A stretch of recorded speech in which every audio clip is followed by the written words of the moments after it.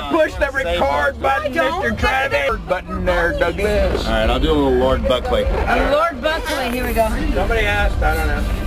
And look at all you cats and kitties out there whipping and wailing, jumping up and down, sucking up all that fine juice and patting each other on the back and nipping each other's too. The greatest cat in the world is Mr. Mellenkopf, Mr. Zellenkopf, Mr. Eisenhower, Mr. Woozenweeder, Mr. Weisenwoozer, Mr. Beachhill, Mr. Woodhill, Mr. Churchill, and all them hills are gonna get you straight. If they can't get you straight, they know a cat that knows a cat that'll straighten you. Well, I'm gonna put a cat on you that's the coolest, sweetest, groovingest cat that ever stomped on this sweet green sphere.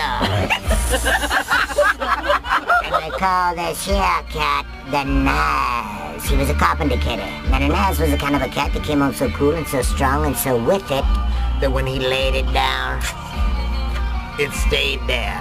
When